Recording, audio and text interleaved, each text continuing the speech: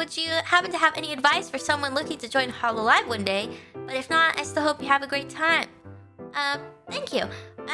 Well, I guess this is more in general, not just for Hololive, but for anything you want to audition for or interview for. I've said this before, but like asking a ton of questions. I asked a lot of questions. Like every time I spoke with anybody, I had like a list of 10 to 20 questions that I came up with beforehand.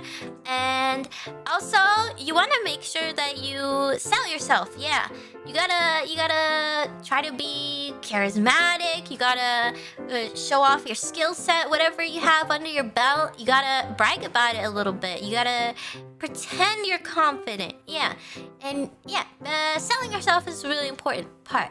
You know, you gotta be believable. You gotta be like, I'm entertaining. You can't just say it though. You gotta be entertaining. Okay, you can do it. I believe this is for anything, not just Hololive. Yeah.